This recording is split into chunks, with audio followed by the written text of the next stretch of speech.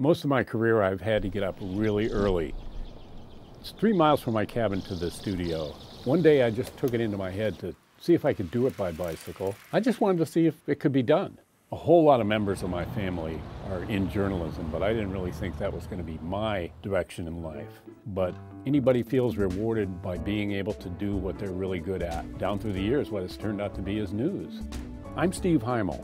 This is Alaska Public Media, life, informed.